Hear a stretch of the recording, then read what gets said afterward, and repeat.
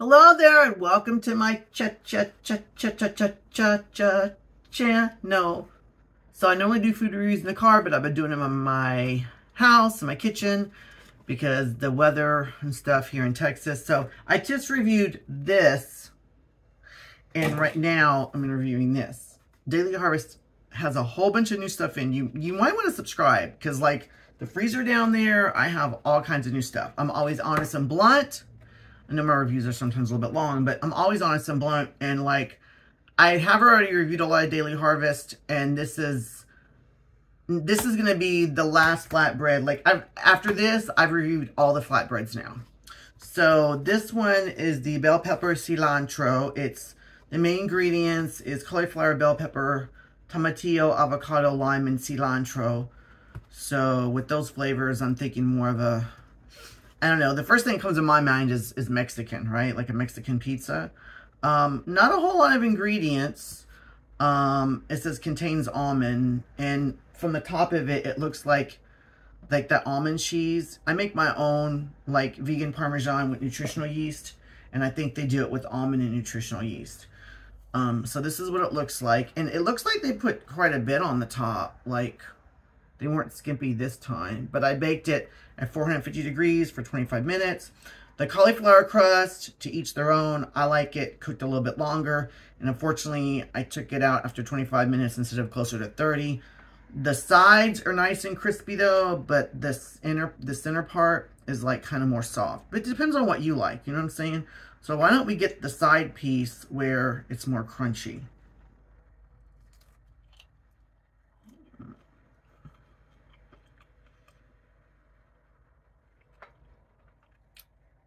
Wow.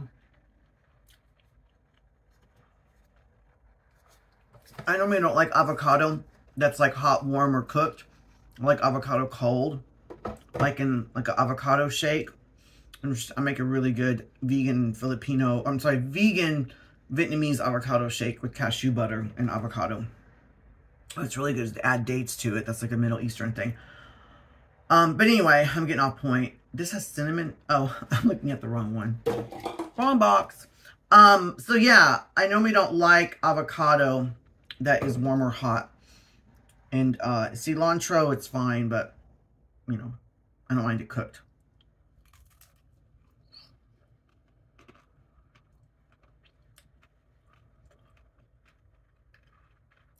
I definitely get salsa verde vibes,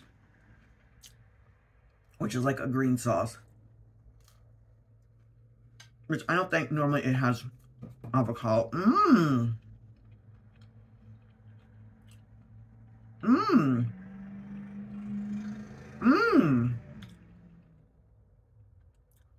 But then there's some bitterness. Well, I'll tell you what.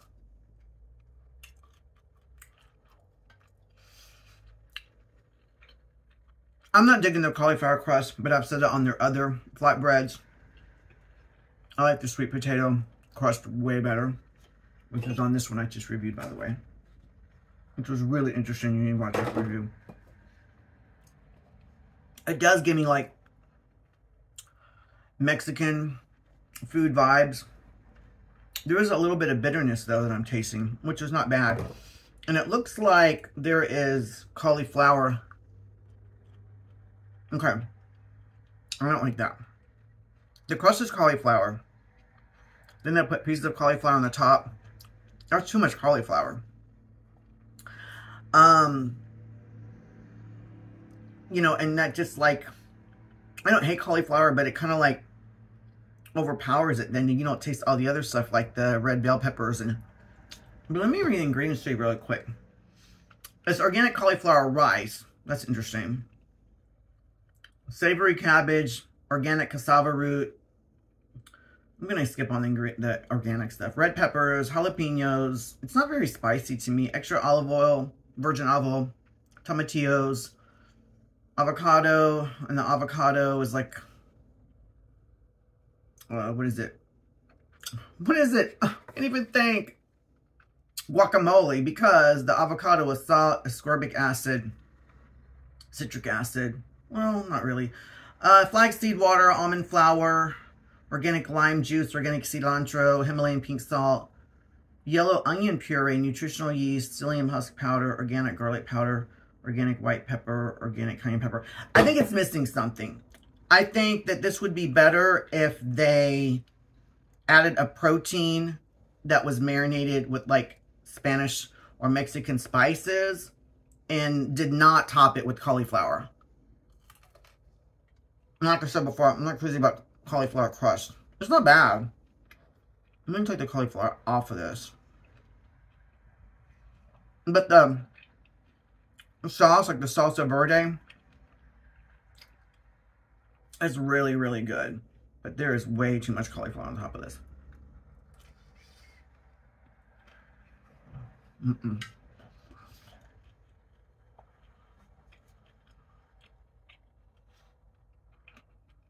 I love the sauce.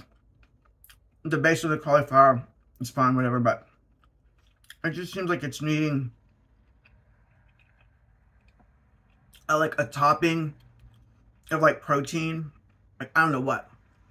Like, you know, mock meat, or maybe like what's those mushrooms that taste like chicken? Not portobello, they taste like steak, right? But there's a certain mushroom, I can't, is it oyster mushrooms? I think it would be really good if they put like, if they took like shredded like oyster mushrooms or some type of mushroom and like shredded it and like put it like with like maybe mole, topped it with some of that with mole sauce on top of that, on top of this. Or if you get this, add a little bit of mole sauce with your own protein, right? But, and I've said it a couple times now, I don't like the cauliflower on top. It's too cauliflower. And, but the sauce, the salsa verde is really good. And I'm really surprised they put quite a bit of the nutritional yeast / almond, like their fake nooch, or their nooch / fake Parmesan.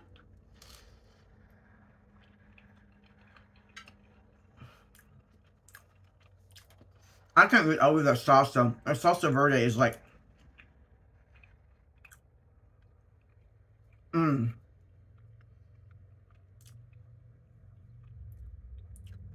But yeah, there's some bitterness, and I think that's why mole.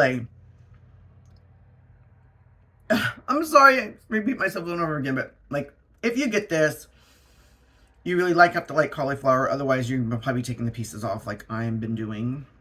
It's too cauliflower-y. And yeah, I don't know, added protein. What was that? Birria. If you put like made birria jackfruit or birria mushrooms that's shredded and put it on top, oh my goodness, with the salsa verde, oh, that would be like a perfect, you know what I'm saying? But I just can't get over the fact that the cauliflower crust is like really cauliflower-y. And then cauliflower on top again is too much. But if you like cauliflower, you might like it. It'll be in cauliflower heaven. And like I said, definitely cook it enough to where it's not, unless you like that soft bread, but I like it more crispy.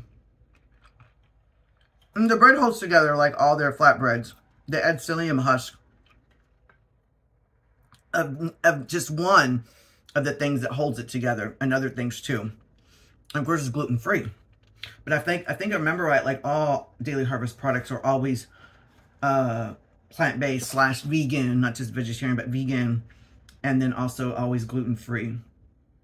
On a scale of 1 to 10, I do like this one better, the one I just reviewed. And there's other ones in their line of products that I like better than this. However, there's some that I hate. And this one, I definitely don't hate it.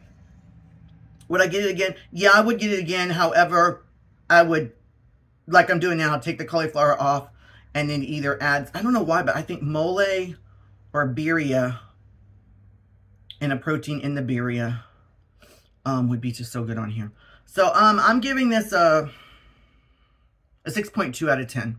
Please comment, like, subscribe. Let me know what other foods you want me to try. I'm sorry my reviews are so long, but you know, this channel means so much to me, and I'm not getting paid anything on here. So if you could just give me back some love and subscribe. Excuse me, subscribe. All right. I hope you have an awesome 2023. I hope all of us do better, because I know things are not looking good for, like, the housing market's bad and the price of everything keeps going up. It's been hard on me too. It's been hard on a lot of us, or probably most of us at least. So I really do, from the bottom of my heart, I wish you the best in this year 2023. Until next time, have a most beautiful day. All right, bye-bye.